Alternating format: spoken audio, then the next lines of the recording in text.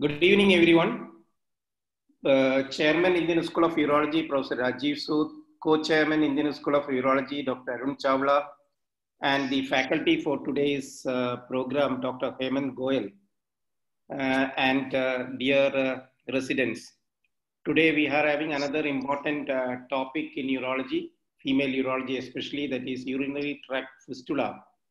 And Dr. Hemant Goyal, who is the head of the Department of Urology and Renal Transplantation at RML Hospital, New Delhi, will be deliberating on this.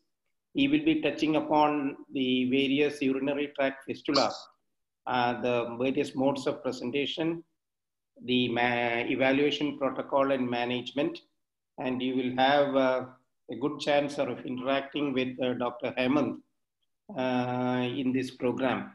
And this is one of a very common clinical condition in urology, in India especially.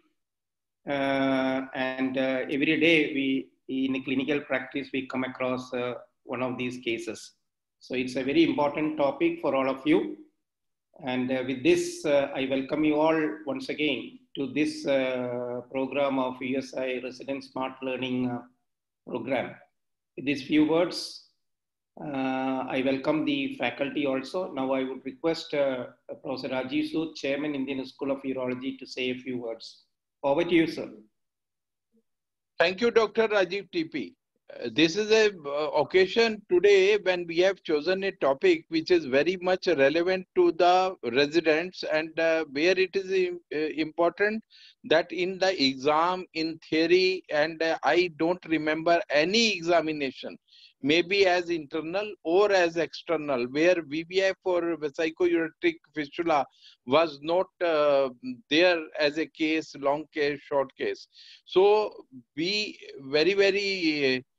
to be very practical in our approach of choosing 50 odd lectures in this series, in the resident learning program, distant learning program, and in this era of COVID pandemic, I think we have all got acclimatized to this kind of learning. And although pandemic is not welcome, but this period, as has been planned and utilized along with me, our dynamic secretary, Dr. Rajiv TP, and our available and very enthusiastically involved Dr.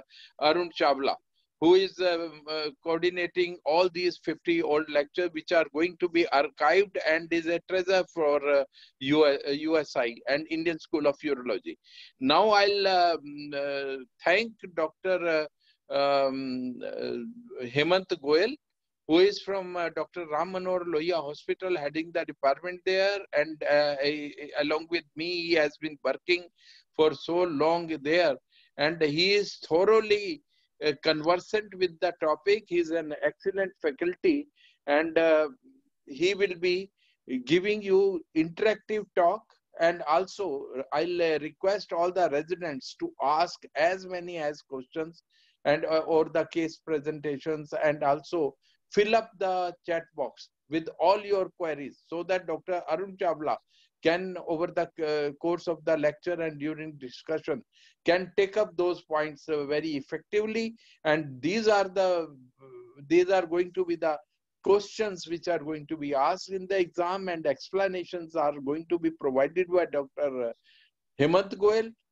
So I hand over back to Dr. Rajiv TP to conduct further proceedings, and also to invite Dr. Hemant Goyal for today's distant learning lecture, that is by Dr. Hemant Goyal. Dr. Rajiv TP, please. Thank you, sir, for your enlightening words. Now I would request Dr. Hemant Goyal, who is the head of the Department of Urology and Renal Transplant at RML Hospital, New Delhi, to deliberate on this today's topic, urinary tract fistula. Over to you, Hemant. Thank you, sir. Thank you, sir, for giving this opportunity. And I think I'll just go ahead with the lecture. So, Dr. Hemant, a bit louder, please. Yeah, sir. Am I audible now, sir? Yeah. So, sir, so I'll go ahead with the lecture. Thank you, sir, for giving me this opportunity. So, the topic of my today's topic is urinary tract fistula. So what we have designed is the lecture in a practical way, so that basically for residents, their common problems, how to prevent the fistula, how to evaluate the fistula, and how to manage the fistula. So genitourinary fistulas can be classified into two groups: acquired and congenital. So what we talk about is acquired fistula, which can be obstetric, gynecological, it can be traumatic or accidental. So these are the common fistulas, which can be urethrovaginal fistula, vesicovaginal fistula, and vesicouterine fistula. Etiology differ in different parts of the world. In developed world, the most common etiology is from gynecological or urological pelvic surgeries, whereas in developing world, mostly from prolonged obstructed labor. So the etiology is entirely different in two different parts of the world. Developed world, it is more of gynecological surgeries and pelvic surgeries, and developing world, it is more of obstructed labor. So these are the entire spectrum of etiology, which can be traumatic, post-surgical, following hysterectomy. A very important new subset of etiology is after anti-incontinence surgery, anterior vaginal wall prolapse surgery, vaginal biopsies, which are now in vogue, and they are increasingly being done, and therefore they are increased report of urethrovaginal fistula after these surgeries. Then the traditional causes like obstructed labor, forceps laceration are all there, which you must be well versed with. So causes of VVF after pelvic surgery. So what are the basic causes of VVF after pelvic surgery? They are unrecognized cystotomy. So there is an unrecognized bladder injury. There can be tissue necrosis from cautery injury, or they can be sutured through the bladder. Obstructed labor injury complex. So this is, we should understand that this is not only obstructed VVF, but it is a total obstructed labor injury complex. The area which is colored usually involves the trigone, bladder neck, and the proximal urethra, which is the first to undergo ischemic necrosis. Then there is the entire spectrum of this injury complex, which can be urological injuries like vesicovaginal fistula, urethrovaginal fistula, ureterovaginal fistula, utero-vesical fistula. They can be a complete urethral loss, stress urinary incontinence, secondary hydronephrosis, renal failure. So there is the entire spectrum which can be there with the obstructed labor injury complex. This depends on the degree of injury and the cephalopelvic disproportion, which is the basic cause of this obstructed labor injury complex. They can be associated gynecological injuries resulting in amenorrhea, vaginal stenosis, cervical damage or complete cervical disruption, secondary pelvic inflammatory disease or secondary inflammatory. Then there can be a range of gastrointestinal injuries with rectal injury, musculoskeletal injuries, neurologic injuries, dermatological injuries, and social injuries, which are equally important, like social isolation, divorce, worsening poverty, and malnutrition, suicide. So when the patient when the patient symptoms are suggestive of obstructed injury, the important is we should not only look for a VVF. There is the entire spectrum which we should look, whether there is the associated gynecological injuries, gastrointestinal injuries, and so on and so forth. So what are the basic cause of this obstetric injury complex?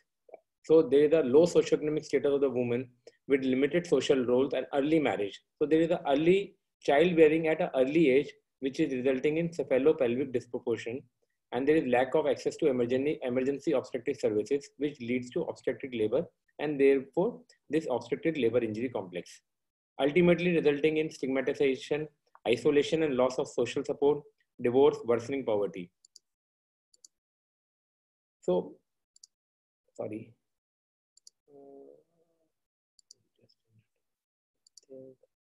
Yeah. So basically, how do you classify fistula? They can be simple fistula versus complicated fistula.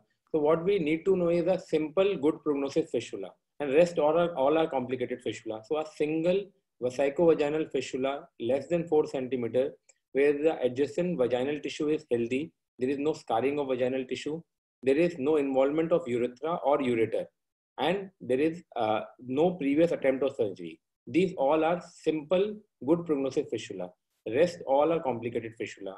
Whether there be multiple fistula, involvement of urethra, ureter, large fistula more than 5 centimeter or above, or there is associated SUI, there are multiple previous attempt of repair. These are all complicated fistula. So we should always know that there is a lot of difference between the prognosis. So they are also known as good prognosis, simple fistula, or complicated or fistula with uncertain prognosis. So how do we prevent this obstetric fistula? So there can be primordial prevention like girls' education, increase the age of marriage, and nutritious diet. Primary prevention is availability of family planning method services, strategy to take motherhood safer should be followed. Our role is in secondary prevention, where the doctor, the early recognition of pelvic disproportion and prevention of obstructed labor, prolonged catheter drainage in prolonged or obstructed labor. So wherever we suspect there can be an element of obstructed labor, a prolonged catheter drainage is very important. If fistula formation is suspected after obstructed labor, so we insert an indwelling catheter and start continuous closed drainage, ensure a high fluid intake, early mobilization, always keeping the bag below her bladder. After 7 to 10 days, we examine the anterior vaginal wall in Sims position with a speculum. If the bladder is still bruised or necrotic, leave the catheter and remove only when healthy tissue is seen in next examination. Prevention of surgical fistula is equally important, which can be prevented by adequate exposure during the surgery. We have to minimize the bleeding and hematoma formation, dissect in correct surgical planes. There should be wide mobilization of bladder, and intraoperative retrograde filling of bladder is very important to identify inadvertent cystotomies. Cystourethropy not always available in OT, especially gynae OTs, but intraoperative retrograde filling is a very helpful technique where we can identify inadvertent cystotomy, and there should always be availability of a sterile methylene blue in the OT, so we can identify and repair then and there. Now talking about the vesicovaginal fistula, it is the most commonly acquired fistula of the urinary tract, and the history dates back to 1663 when first surgical repair was done by Hendrick. Then once the first successful surgical repair was done by Joan Fascio in 1675. First transvaginal approach by James Marion Sims in 1852, and first successful transabdominal approach in 1882 by Trendelenburg. So the patient of vesicovaginal fistula will come with a typical history of a past history of surgery followed by continuous leakage of urine. So what are the physical examination we have to do? It is a per speculum examination, which is very important in our OPD. We have to identify the location, size, number, the quality of vaginal mucosa. Cystoscopy along with vaginoscopy is adjoined to physical examination. Multiple fistulas are located in the anterior vaginal. Usually fistulas are located in the anterior vaginal wall at the level of cuff. We have to look for signs of induration or inflammation, because we have to identify whether it is a mature fistula or it is an immature fistula. About the diagnosis, we have to do a good physical examination. We can take the help of clinical tests like catheter test, methylene blue test, modified methylene blue test, double dye test, cystoscopy, vaginoscopy, and some radiological tests like MCU, IVU, CT urogram, and MR urography. So here I would like to say that in examination, we are often confused, like what is the next best test available. So for that, I think the simplest way is you should know what are the indication of each test. Like a patient with a history of continuous leakage of urine, and on physical examination, you can detect a fistula. You know the diagnosis is vesicovaginal fistula.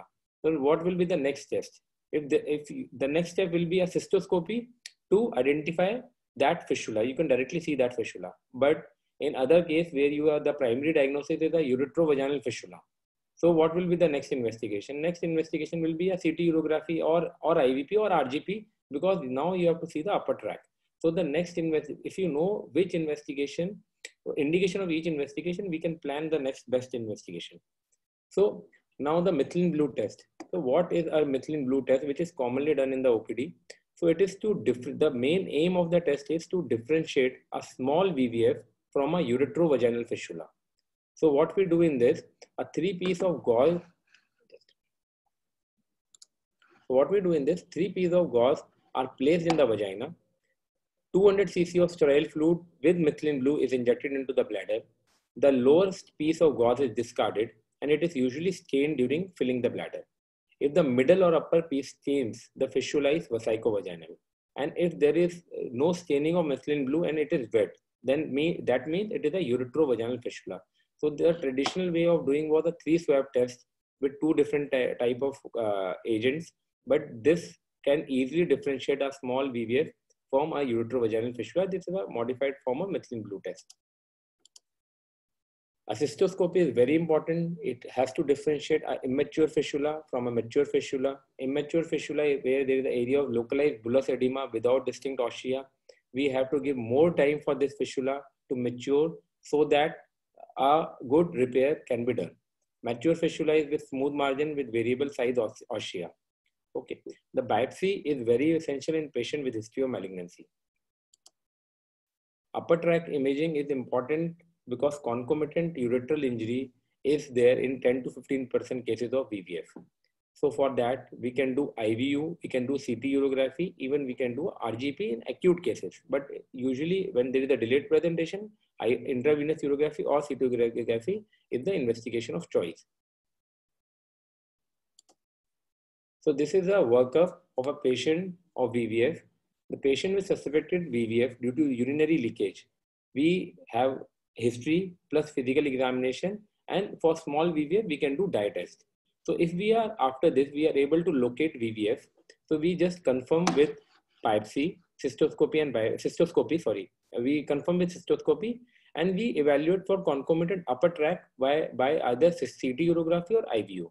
And if there is no upper tract injury, we directly go ahead with VVF repair. On the other side, after physical examination and history, if we are unable to locate VVF, so what we do is, so we have to see for VVF, here comes the role of VCUG or CT cystography, because they can detect small VVF. So a MCU or a CT cystography is done if on history or physical examination, we are not able to detect a VVF. If the VVF is found, we evaluate for ureterovaginal fistula. If there is a concomitant ureterovaginal fistula, we repair both. If there is no ureterovaginal fistula, we just repair the VVF.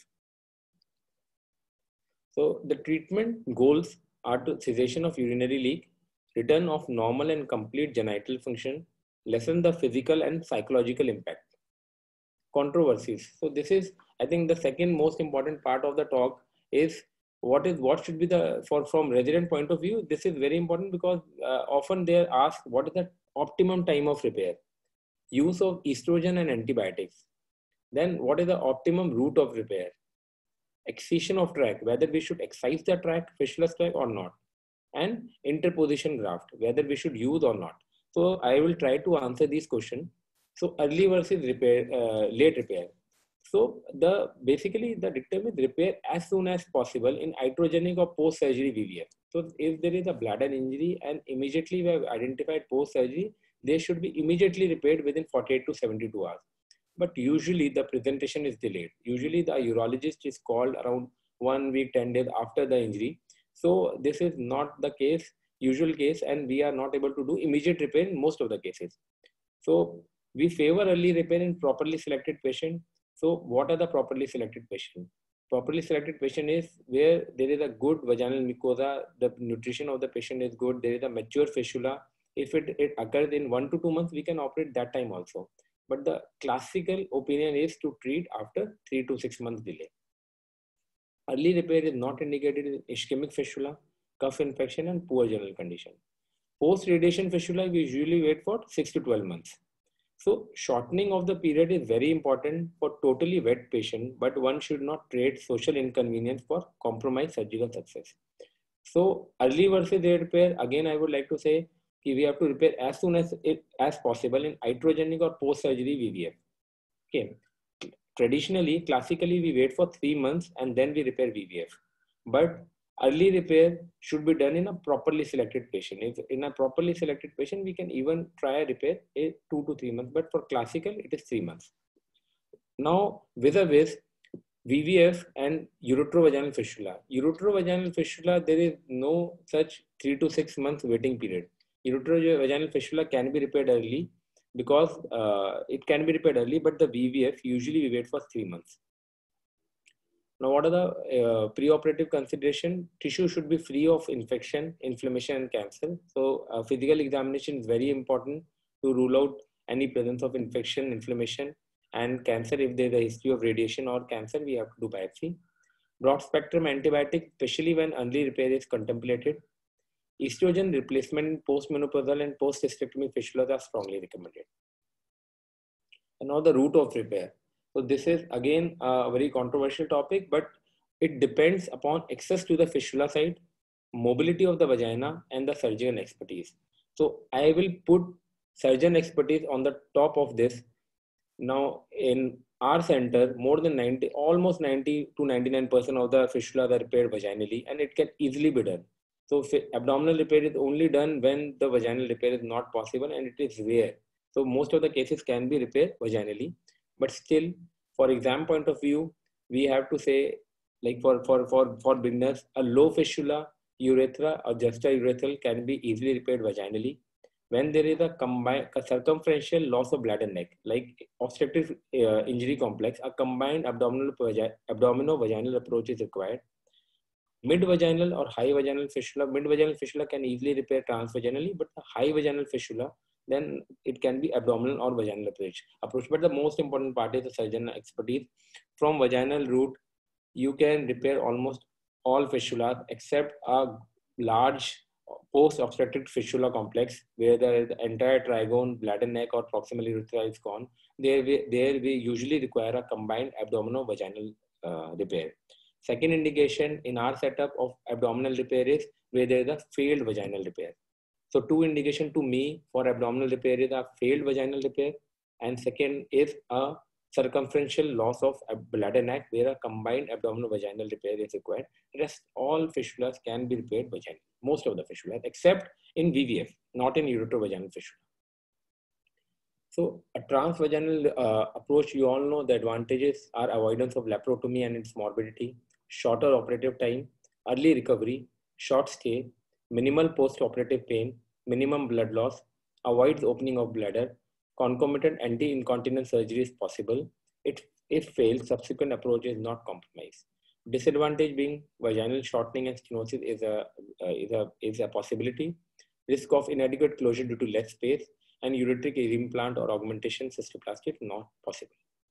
Now the transabdominal approach can repair, the advantages can repair other associated conditions like ureterovaginal fistula, complex fistula involving other organs, augmentation cystoplasty can be done, complicated fistula, multiple attempts larger than 4 centimeter, and combined transvaginal transabdominal approach can be done. So the route of repair, again depends mostly on surgeon's training and experience. So we generally repair by vaginal route, as already explained. We reserve abdominal approach for selected patient with simultaneous intra-abdominal pathology, failed vaginal route, and where there is a very large fistula. Now the next is whether to excise or not to excise. So the classical teaching was excision of tract, but now challenged and not widely followed. So advantage of not excising the fistula tract. So it is a smaller, if we don't excise a fistula tract, it is a smaller defect to repair, less bleeding because the tract margins are fibrous. So bleeding from freshly excised margin may require coagulation further. If near uretrovesical junction or ureteric orifice, reimplantation may be avoided. And there is a strong fibrous ring of tract provides strength to suture line. So again, in vaginal route, we don't excise the fistula tract. In abdominal route, because there is abundance of bladder tissue, so we may excise. We usually excise in abdominal route, but vaginal route, we don't excise the fistula tract. Now the interposition flap is again up to the surgeon comfort. Most uncomplicated, simple fistulas just require a good multi-layer tension-free repair. Interposition flap, when complicating factors are present like radiation fistula, prior failed surgery, or poor quality of tissue is present, and in all cases of ureterovaginal fistula, interposition graft is required. But otherwise, a simple VVF, good prognosis VVF, where there are good tissues present, only a good multi-layer tension-free repair suffices, and interposition flap is usually not required. Interposition flap, we can use Marcius flap, mainly in cases of urethral and trigonal fistula. Use of rotation flap of entire labia, inner thigh skin, and both to cover large vaginal wall defect. We can use Grishelli's flap for unusual radiation fistulas, and we can use peritoneal flap in higher fistulas. So what is the role of conservative approach? Very limited role. Small fistulas less than 1 centimeter, which are diagnosed within 7 days of index surgery, unrelated to carcinoma or radiation. A trial of indwelling catheter and anticholinergic for 2 to 3 weeks can be given. Fistula tract remaining open for more than 3 weeks after adequate indwelling catheter unlikely to resolve without further intervention. Small fistulas less than 3.5 mm can be treated with endoscopic electrocoagulation with or without fibrin sealants. Medical management options are estrogen replacement therapy, acidification of urine, antibiotics, SIDS bath, barrier ointment, zinc oxide of Vaseline, basically to prevent dermatitis. Now, non-surgical intervention, the list is electrocautery fulguration can be done, fibrin glue can be used, laser welding with ND-arc laser. Personally, we have used in few cases where there was a very small fistula, but with limited success. The success rates are not great with even with properly selected patient in our experience. But to complete the list, we should know the indication. Now, the surgical repair, there is no single approach which is best for all the cases. Best opportunity to achieve a successful repair is with the initial surgery. Failed attempt increases scarring, anatomical disruption, and compromise potential flaps. So the basic principle of obstetric fistula repair are broad mobilization of the fistula so that it can be closed without tension at the site of repair, watertight closure of the injury, adequate bladder emptying in the post-operative period so that suture line does not become over-distended and break down. Application of this fistula to any individual case may be quite challenging, particularly if the fistula is complicated. Fistula surgery should definitely be performed by an experienced pelvic surgeon. Transabdominal procedures available are extraperitoneal transvesical procedures like O'Connor, Landis, Kilburnet, and transperitoneal procedures like Mundis. So this is a typical O'Connor repair where it is a transabdominal extraperitoneal repair. We open the anterior bladder wall till the fistula tract. We circumcise the fistula tract. We excise the fistula tract. We repair the vaginal wall in single layer and bladder wall in 2 layers. And then we interpose available omentum between the vaginal wall and the bladder wall. Other techniques we can use is laparoscopic approach, robotics assisted approach, transurethral endoscopic suturing. The technique is same. The way of doing the surgery may be different. It may be open surgery, laparoscopic, robotic assisted approach. Transvaginal procedures in a narrowed vaginal vault increase exposure. We can increase the exposure if there is a limited space in the vagina by a posterolateral relaxing incision. And the use of cystoscopy and urethral catheter placement is also very limited if the fistula is very large and it is very close to the ureteric orifice. Routinely, we don't catheterize the ureteric orifice, only in special cases where the fistula is very close to ureteric orifice. A preoperative cystoscopy is done in all the cases. Optionally, a suprapubic catheter may be helped, and we put suprapubic catheter by the help of Lausler tractor. And again, it is done in cases where there is a very large VVF. Otherwise, routinely, we don't put SPC, only a periurethral catheter post-repair. Transvaginal procedures available are LATSCO, which is colpoclysis, RAS, Webster, which is inverted cone-shaped excision.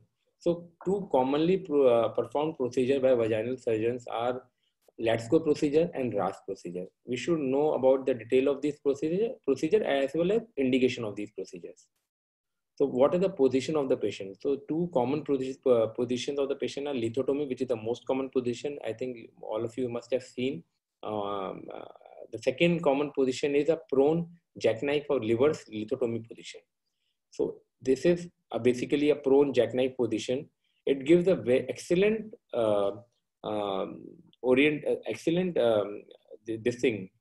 visualization of the operative field, especially your trigone area and the urethral area. So a uretrovaginal fistula can be repaired very nicely with this position. But the problem with this position is, again, like in PCNL, it makes anesthesia more hazardous and the placement is a bit cumbersome.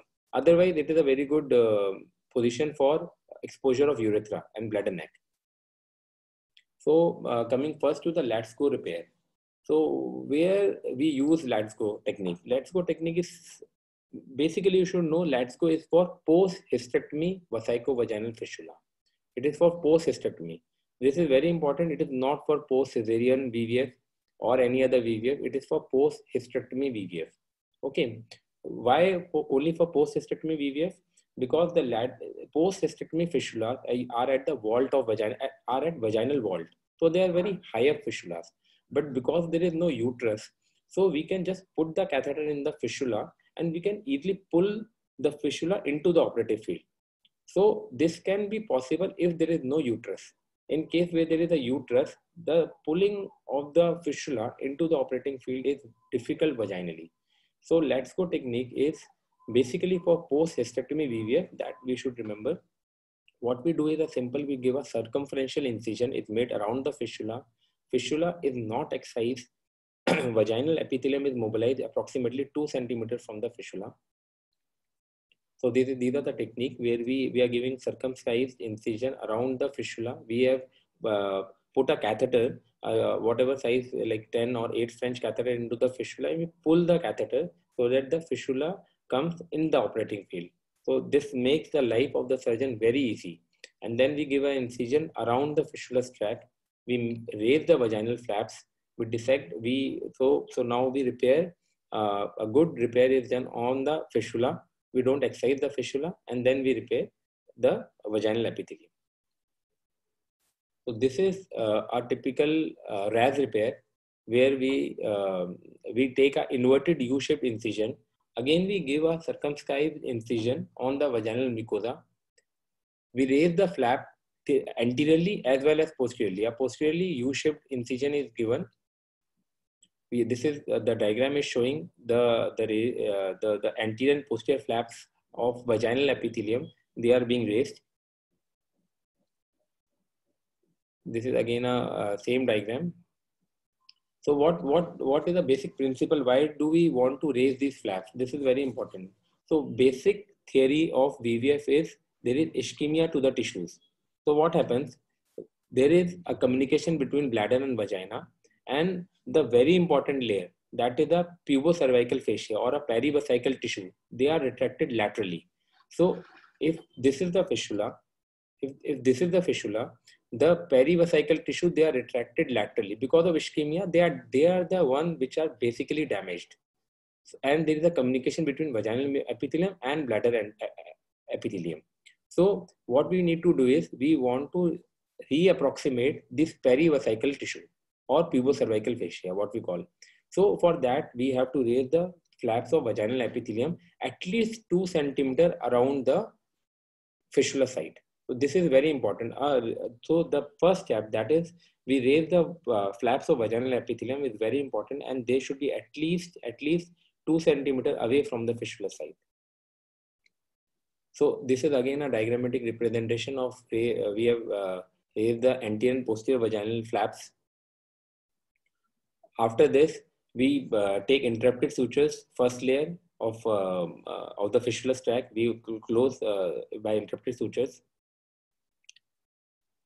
So in the first layer, we take the whole thickness of the bladder and the vaginal wall, that is the fistulous part, the fistulous tract. A strong bite of tissue 2 to 3 mm from the margin of fistula is obtained. So this is the first layer. We are taking interrupted sutures and we close the first layer. After we close the first layer, then we dissect the perivesical tissue.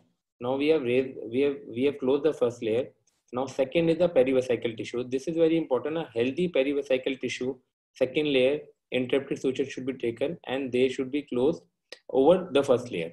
The second layer consists of perivesical fascia and deep musculature of the bladder. So like Lambert suture, the first layer is bladder epithelium and the fistula tract. The second layer is perivesical tissue and deep musculature of the bladder. So it is not through and through the bladder. It is perivesical tissue with deep muscular layer. So this is the second layer of interrupted tissue. So the most important part of the repair is the second layer. For me, it is the most important part of the repair. And then we approximate the third layer. If there is requirement of an interposition flap or interposition flap, then we make use of Marcius or peritoneum or omentum, and we close the vaginal epithelium. So a peritoneum reflection can be taken. So again, if there is a post-hysterectomy fistula, omentum can be easily approached. If it is not a post-hysterectomy fistula, a high fistula, peritoneum can be used. If it is the anterior vaginal wall fistula, post-cesarean, so what we do, we can take Marshall's flap, because for fibrofatty layer, the Marshall's flap usually does not go up to the vault, vaginal wall. It is basically for urethra or anterior vaginal wall. So tissue interposition. So for a transvaginal approach, we have option of labial fat pad, which is very commonly used. Bulbospongious muscle flap can be used. Gracialis muscle flap can be used. Island flap can be used. Peritoneal or omental flap can be used. From transabdominal approach, omental flap, peritoneal flap, ileal seromuscular flap, gracialis flap, or rectus abdominis muscle flap can be used. Marshall's fat, we all know how to take the Marshall's fat. The more important, rather than surgical technique, what my message is that we should know where we can apply Marshall's fat. What sometimes happen, we have repaired the first layer, and then we have given the incision and we have extracted Marshall, and it is not going up to the fistula side. So it can cover only the urethral part or anterior vaginal wall, not the vault. For vault, the better flaps from vaginal root are omentum or peritoneum. So this is the diagram of bulbospongious muscle flap. Then gracialis muscle flap we can use in post-radiation VVF. Now, very important part again is post-operative care. So a good antibiotic cover is essential. Vaginal pack is typically removed 48 hours after surgery. Prolonged indwelling catheter, minimum for 10 days. Routinely, we keep for 2 to 3 weeks. Cystogram is controversial. We don't routinely do cystogram after an uneventful repair. But if it is a complicated fistula, and then a cystogram should be done prior to catheter removal. After catheter removal, this is very important. Patient should be instructed to avoid over distension of bladder by timed and frequent voiding. She should avoid sexual intercourse for 3 months, avoid pregnancy for 1 year. This should be written in all discharges. And cesarean section is almost, if patient is become pregnant later, cesarean section is almost all absolutely indicated. So a normal delivery, patient should be all counseled that a normal delivery is usually not possible. So fistula surgeon, they have traditionally reported success as their ability to close the hole between the bladder and vagina. But it is not only the fistula part. The patient should have post-operatively a normal bladder storage and an emptying function. They should regain normal sexual functioning, normal menstrual cycle, normal reproductive capacity. So it should be considered as whole rather than just a hole. So just to complete the list, uretrovaginal fistula, it is uncommon. Most common cause is iatrogenic injury during surgery. Lower segment cesarean section, ruptured uterus repair, and emergency obstetric hysterectomy. Presentation is usually a urinary incontinence with a very important catch of normal voiding between normal voiding is usually present. So it is incontinence with normal voiding. Diagnosis can be, again, we can a dye test, we can differentiate between the small VVF and uretrovaginal fistula. The usually CT urography, upper tract imaging like CT urography, RGP, MR urography, they claim the diagnosis. And cystourethropy can also be used, and RGP can be used. So when we suspect uretrovaginal fistula, we exclude VVF by the help of cystoscopy, confirm the diagnosis with the help of upper tract imaging like IVP, RGP, or CT urography. In case of acute presentation, like if the patient is immediately after surgery, we can attempt stent placement. So if it is successful, we keep the stent for 4 to 6 weeks, and then we repeat imaging. If there is resolution of fistula, it's okay. If there is no resolution of fistula, then we have to operate. And if the stent placement is not possible and there is urinary leakage, we can do PCN also at that point of time. So ureteral stenting or PCN decompression immediately when there is acute presentation. There is not much role of conservative management.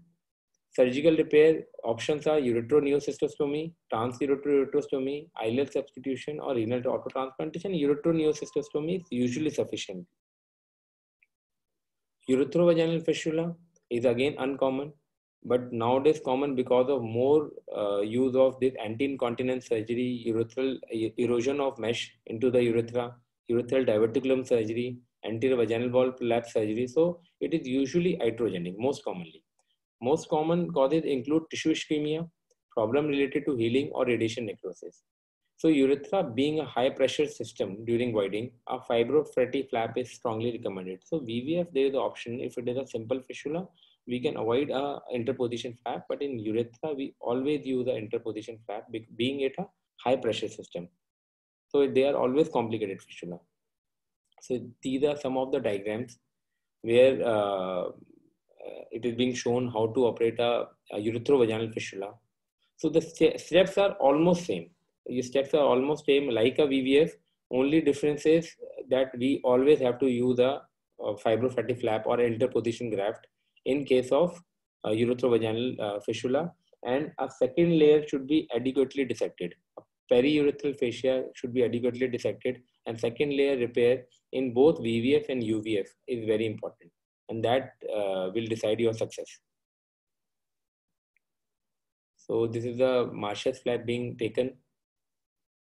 So complete the risk, there are vesico-uterine and vesico-cervical fistulas, which are rare.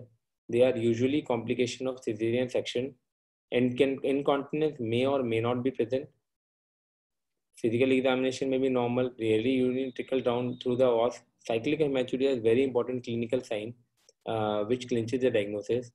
And abdominal approach is usually done with interposition of graft for repair using the technique for VVF. And hysterectomy is considered when the family is completed. So this complete the list of urinary fistulas. Dr. Chawla sir, yeah. We have case presentation also. Yeah, So, just a minute. Let me see if somebody has responded to the chat section. Anybody who would like to volunteer himself for discussing the case with Dr. Hemant? Yeah, I think you can go ahead with the with your case discussion. There's no resident at present willing to discuss the case. Yeah, I think Gaurav Gupta is there, and we have Karandeep. Karandeep and Gaurav, can you unmute yourself and keep your video on? Karandeep and Gaurav, please. Yeah. Yes, sir. Please. Hemant, you have Gaurav and Karandeep. Okay, sir. Okay. Okay. Hemant, over to you. They both will be discussing. You have two cases or one case? Sir, two cases. Two short cases, sir. Two cases. Not yeah. Very so what we'll do is we'll go ahead with the first case, and then we'll see for second case anybody else is there to discuss with you. Otherwise, we'll continue with them. Okay. Okay. Thank you. We just for the basic of these case presentation is you should basically know how because you have to face these cases in your exam.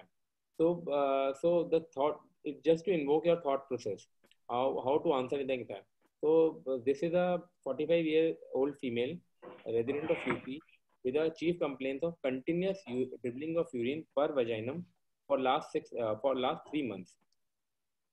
There's a history of transabdominal. It is basically for last 6 months. There's a history of transabdominal hysterectomy 6 months back for dysfunctional uterine bleeding. Foley's catheter removed on post-operative POD7, and she developed continuous dribbling of urine after a week. She also has normal voiding pattern. So, Karan, what can be the differential diagnosis? Sir, in this patient, because of the patient having history of hysterectomy, sir, we have to consider sir, VVF fistula, or sir, and as patient has normal voiding pattern in between, we can consider vaginal fistula as well, sir.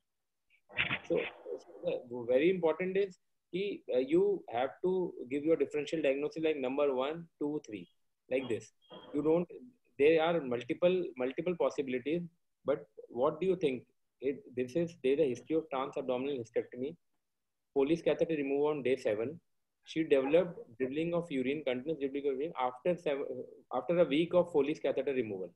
and also now she has normal voiding pattern also. So Gaurav, you will what will be your differential diagnosis? So first, I would like to keep ureterovaginal fistula as first diagnosis because she is also having normal voiding pattern. Okay, one is I think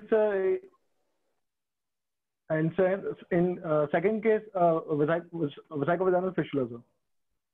Okay, so you think with vesicovaginal, so you have to be again specific. The first is UVF, very ureterovaginal fistula. That is, there's no doubt about it. Second, you should say a small VVF, because a small VVF can present with incontinence with a normal voiding pattern. So you have to be very specific. A large VVF cannot present like this. So it is very ureterovaginal, small VVF, and third is a rare possibility of a stress urinary incontinence. Maybe patient is having stress urinary incontinence, so there is leaking and there is also a normal voiding pattern. So it is a rare possibility, but these three things you should keep in mind. Okay. Yes, sir. So this is the obstetric history. General physical examination is normal. Per abdominal, there is a midline vertical scar of previous abdominal hysterectomy. On palpation, there is no tenderness, no organomegaly. Or per vaginal examination, the vaginal introitus is normal, vagina is capacious, defect palpable of size about 0.5 centimeter over anterior fornix near the vaginal vault. Per speculum examination, rest the vaginal mucosa, everything is normal. So now, which investigation would you like to do? Karan, which investigation would you, or Gaurav, you can tell, which investigation would you like to do now? So first, I would like to do a cystoscopy to check the size of the fistula and the size location of the fistula. And but your first diagnosis is ureterovaginal fistula. So how will you check the size and site of fistula? It is your first primary diagnosis is not VVF. Sir, in cystoscopy, we can also check the any clinical test bedside or you are available in your OPD which you can do, or minor OT which you can do. Sir, swab test we can do, sir. So what is specific? I have told in my presentation what specific you can do. Your diagnosis is between a ureterovaginal and a small VVF. So how will you differentiate clinically with some bedside test? Sir, by using methylene blue swab test, we can differentiate these two fistulas. Sir.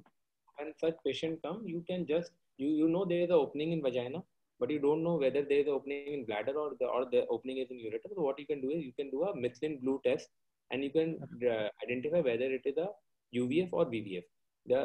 Because cystoscopy you should do later, because now if there is a UVF, ureterovaginal fistula, you can directly go ahead with a CT urography or IVP to identify, and then you can go ahead with cystoscopy. Cystoscopy should be done, but if I am suspecting VVF, I'll directly go ahead with cystoscopy, and later I will do a CT uro to exclude a concomitant ureteric injury. Okay, but if I am suspecting ureterovaginal fistula, I will do first upper tract imaging and then I will do cystoscopy. That is only a change between these two. Okay. Yes, sir. Yes, sir. So investigation others all are normal. How will you urine culture was showing E. coli of more than 10 to the power 5 per ml. So what is the significance? In specifically in case of VVF, is there any significance of this urine culture? Urine culture will anyway be positive because of the contamination by vaginal flora, sir, in these patients. So it's again this is very important point, because the patient, especially in VVF, they are not able to collect urine because there is no normal voiding. Yes, sir. So the specimen is almost always contaminated. Yes, sir. So it will just decide your perioperative antibiotic, but it is not infection. It is basically contamination. Okay, because the patient is not able to collect urine like normal because there is no normal voiding pattern. Okay, especially in VVF. So urine culture is just to decide your perioperative antibiotics. So CT urography is showing a right moderate hydroureteronephrosis, left kidney and ureter is normal, and there is a fistulous communication between right ureter and bladder is normal. Okay, so CT urography we have done, and then cystoscopy. is bilateral ureteric orifice are seen, but there is no efflux from the right ureteric orifice. Rest of the bladder is normal. And there is a fistula on vaginoscopy. There is a fistulous opening 0.5 into 0.5 centimeter. Any other investigation you would like to have?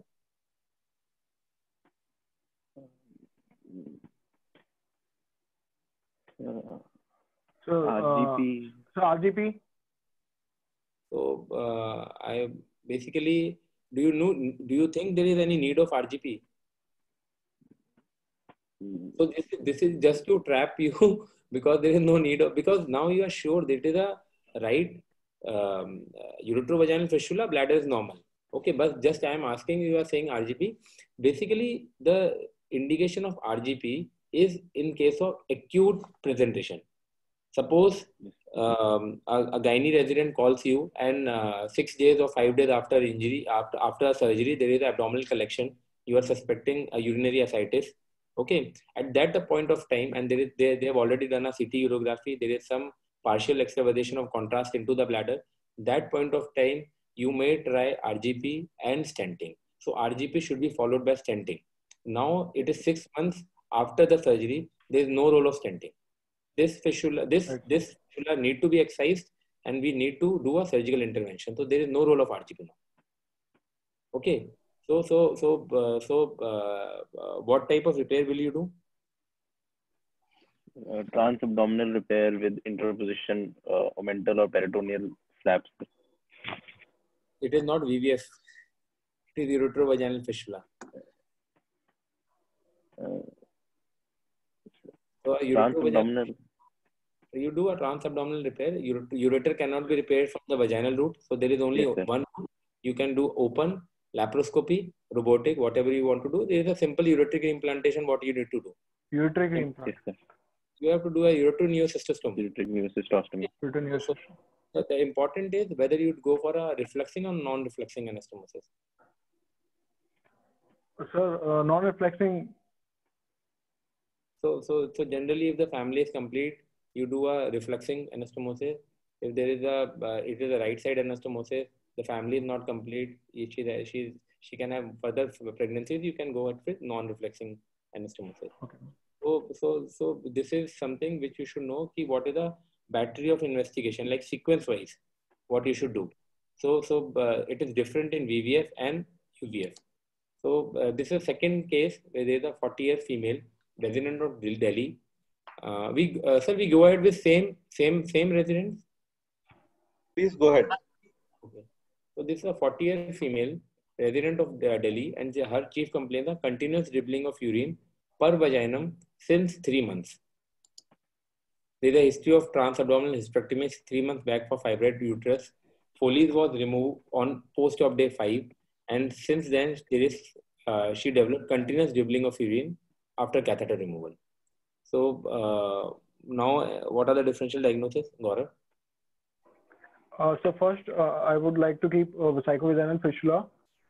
So second, any other fistula like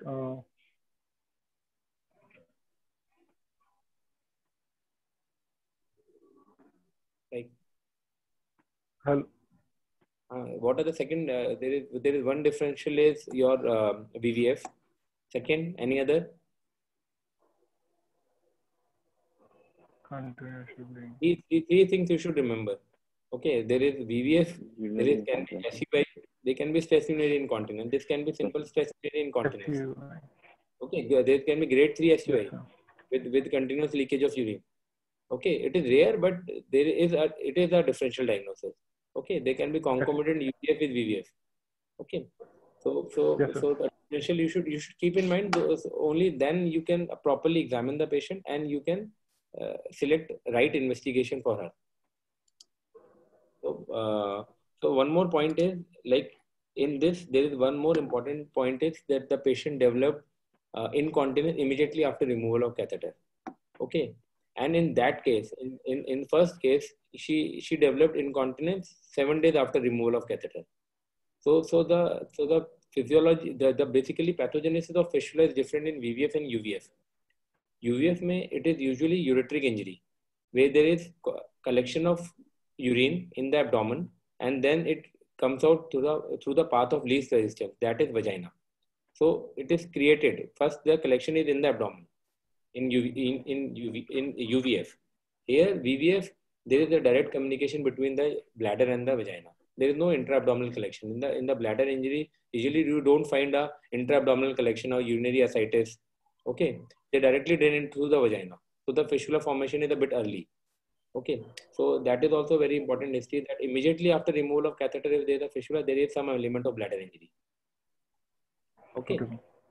Yes, sir. So again, obstetric history was P1, L1, LSCS 8 years back. Per abdomen, most of the things were normal. Midline vertical scar of previous abdominal hysterectomy was there. 14 French per urethral catheter was in situ. On palpation, no tenderness, no organomegaly. So how will you examine the patient? What are the specific things you will see in the examination of the patient? Sir, in local examination, we will look for positive cough, leakage of urine on cough, sir. We will look for a cystocele on local examination, sir. These all things you will look if you don't find a fistula. Yes, sir. So what's the first thing, like on physical, the patient with a continuous dribbling of urine, continuous incontinence of urine, post-surgery, your first diagnosis, differential diagnosis is VVF. VVF, okay. Sir. VVF. Rare causes are grade 3 SUI, concomitant UVF, VVF. So for VVF, what you do first? Sir, we will do a pervaginal examination to feel for any defect. And so you have to see, and sir, we can do. You have to identify the defect. Per speculum examination can be done, sir. Examination very important. You have to see the location of the defect, whether the defect is present or not. Second thing. So then we have to look for the the capacity of the vagina, the mucosa, and sir, adjoining mucosa, whether it is healthy or unhealthy, sir, and whether so then the site and size of the fistula, fistula, sir. Whether the fistula is present or not, the site of the fistula, the size of the fistula, the location you have told. Okay, the fistula, the fistula tract you have to examine. You have to see the adjacent vaginal mucosa, whether it is healthy or not. So whether the fistula is mature and immature, and adjacent vaginal mucosa is healthy or not. The next very important point is whether the vagina is capacious or not, because that will determine whether you can do a vaginal repair, a good vaginal repair or not. So when you are examining the patient, you are seeing whether the fistula is present or not, whether it is ready for operation or not, and third thing is the route of operation. These three things are decided on your examination. So this is very important. Okay, the examination part is very important, and you have to see for concomitant extra fistulas also. Sometimes there are one large fistula and one small fistula, and we often miss the smaller fistula, and that may be a cause of recurrence. Okay. So in this case, there was a palpable defect of about 1 centimeter over anterior vaginal wall. Vaginal wall, and the margin was smooth. The vaginal mucosa was healthy, and rest was normal. There was no SUI. So what investigation we will do now? Cystoscopy for this patient. Okay. Sir, you would like methylene blue test or something? Cystoscopy, sir. Swab test or something you would like to do, or directly cystoscopy? Sir, directly cystoscopy, sir. Because we know that this is psychovaginal fistula, so there is not much doubt with the history or anything, so we can directly go ahead with cystoscopy. So yes. I think this was in this case, the cystoscopy revealed a 1 centimeter trigonal, like it was just adjacent to right ureteric orifice. 1 centimeter fistula was there. It was communicating with the vagina. Rest, any other investigation you like to do now? We'd like to examine the upper urinary tract, sir, by either a CT urography or a IVP, sir, because there is chance of concomitant. And on cystoscopy, you are able to see efflux from bilateral ureter. Okay, so a simple ultrasound will also suffice. Yes, sir. Okay, sir. Okay, there has to be some element of hydroureteronephrosis. So if there is a good efflux from both the ureter on cystoscopy and the simple ultrasound can also suffice if there is no upper tract changes, that excludes your ureterovaginal fistula. Okay. Yes, So how will you repair this fistula? So this is a fistula. Basically, it is just in the trigone. So can you tell me what are the steps? Sir, we can repair it transvaginally through light score repair, sir. So what are the advantage of let's go repair or what are the disadvantage of let's go repair? Sir, It's present at more vaginal, comfortable. so this is present at vaginal wall 1 centimeter. And so what are the advantage and disadvantage? Post-hysterectomy fistula. So it's a simple type of fistula, and through transvaginal repair, its post-operative period is easier for the patient with less complication and so less infection rate in comparison to abdominal route. So it is post hysterectomy, so it will be easier to bring out the fistula into the operative field as well, sir. Right. So this is important. Ki, post hysterectomy fistula, what advantage are? It is a simple technique.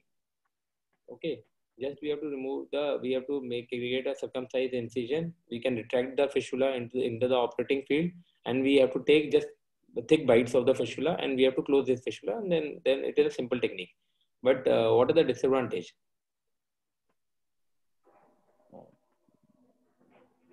So this can lead to vaginal shortening.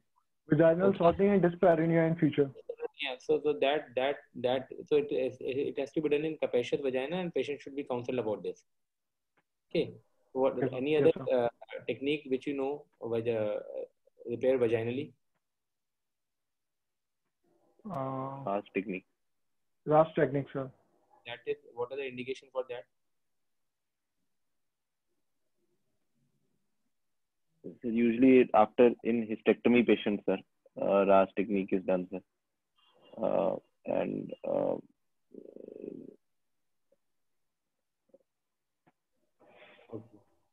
Not hysterectomy, any, and it is for anterior vaginal wall fistula, like not walled fistula, anterior vaginal wall fistula. Basically, you have to you can have RAS technique. In this, inverted U-shaped incision is taken, and a layer by layer repair is done. Okay. So and what is the post-op protocol? The post-op protocol is, sir, we have to keep an indwelling catheter for at least 10 days, and there should be appropriate antibiotic coverage, sir, for the patient. Also, the patient has to be advised against sexual activity for at least 3 months, and the patient is advised to avoid pregnancy for 1 year. And if there is any pregnancy in the future, it is better that the patient gets it operated by a cesarean section, sir. Suppose the patient, there was a very large fistula, approximately 5 centimeters. Somewhere abdominal repair was done. Now the patient is coming with a small VVF. So how will you approach the patient? So if abdominal repair has already been tried, it is a small VVF, so we can approach the patient via vaginal approach, sir. Okay. And if you are not able to access the vagina properly because it is not a very capacious vagina, so how can you proceed? Then you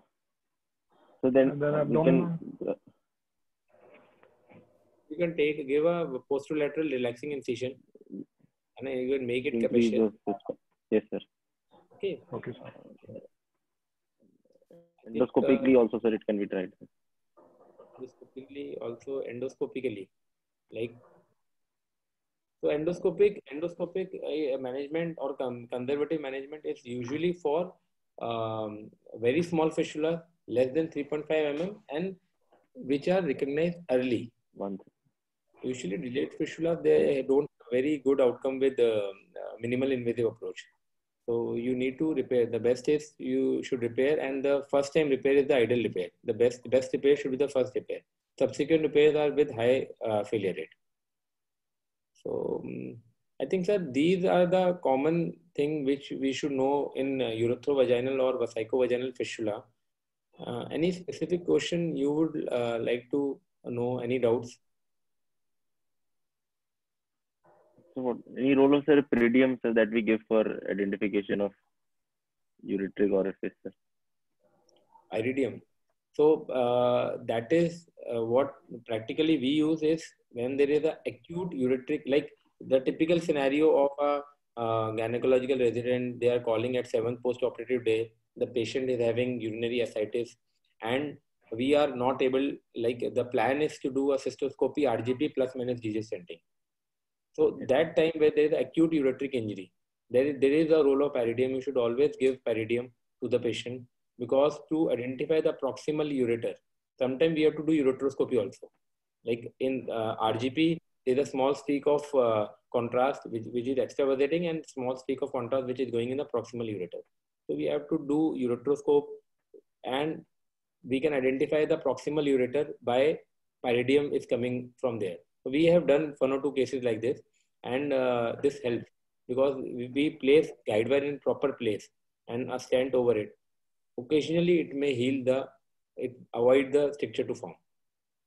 And second is there is a conventional. There was this triple swab test in which we can give pyridium and methylene blue, a combination of that. But it's usually not done nowadays. With a standard modified methylene blue test only, with it can differentiate a uretrovesical fistula with a small VVF. A typical 3 swab test is no more of any major value nowadays. Any other queries?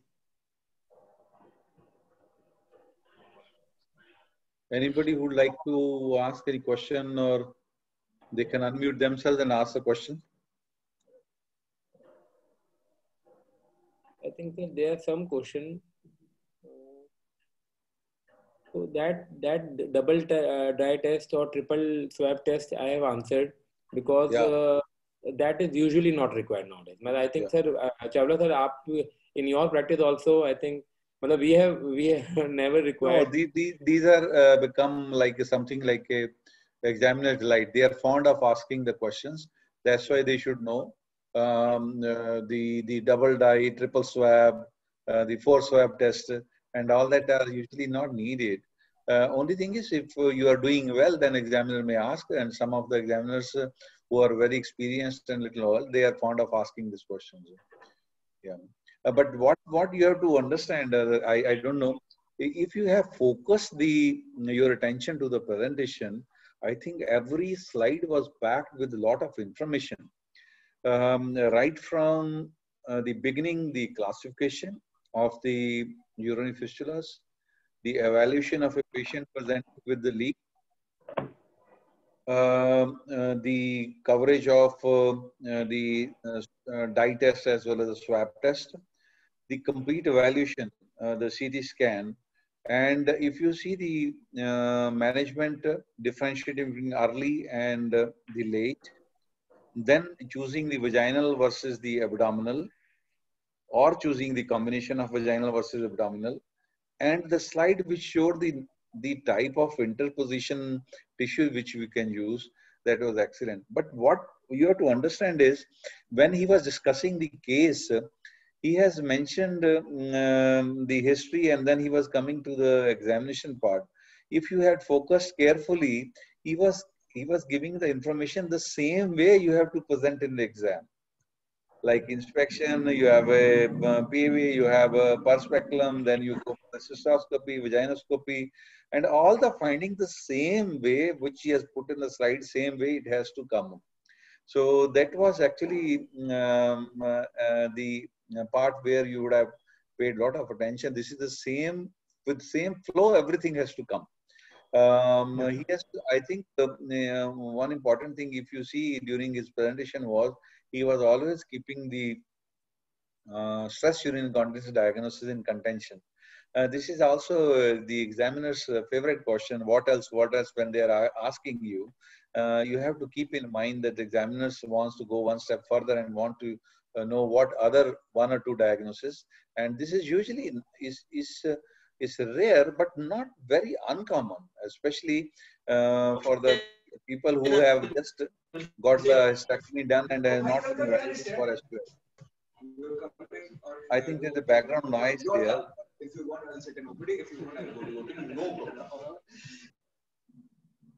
Yeah. So the slides were packed with a lot of information. I wish the candidate would have this our focus their attention to the material which was there on the slide. But overview of all the fistulas have been excellent presentation. The presentation of the operative photographs, especially showing the let's go and the RAS repair. And I think these were almost, you can just keep this in your mind, and you can just, on the day of examination, you are the same steps which were shown in the photographs, so you can easily reciprocate. Excellent presentation, Hemant. Congratulations to you. Sir, over to you, Dr. Rajiv Susan.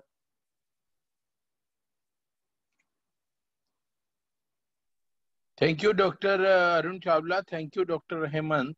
I think this was excellent presentation from the point of view of residents, and we should always remember that fistulas can be sometimes multiple, sometimes a small fistula can be missed. There can be complex fistulas, there can be radiation, post-radiation, or maybe large fistulas, or maybe Yusuf syndrome, that is along with the psychovaginal fistula, or there can be cyclic hematuria. And these are certain questions which come from the examiner, that is suddenly he will ask what is Yusuf syndrome. Suddenly he will ask that what is the complex fistula. And multiple fistulas can be there. Cystoscopy when you are doing, there can be a small another fistula also. You can find it is not necessary that only one fistula which you have seen is the final fistula. And similarly, all the aspects have been covered. Sometime when uretrovesical fistula is repaired, it is a question which has been discussed several times, and that is that what is source hitch, how you will remove the tension from the fistula site. So these are the things which need to be stressed. And as Dr. Hemant has mentioned, that earlier it was thought that the abdominal route is a urologist route and vaginal route is the gynecologist route. That is no more relevant. And your answer, if you are comfortable, whatever route, that is the best route. But the most of the fistulas can be tackled from vaginal route only. And even high fistulas which were tackled in the past by Dr. Shroman Raj, in the book text it is written that they have used that, and that route is also used for even high fistulas also. And nowadays iatrogenic fistulas which are very commonly coming, and you will find the patients in the wards and in the examination invariably.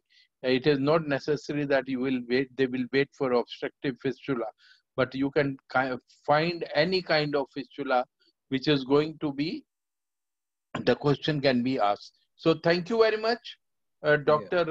Hemant Goel. Thank you for the residents for participating. Tomorrow is also a similar topic, that is the stress urinary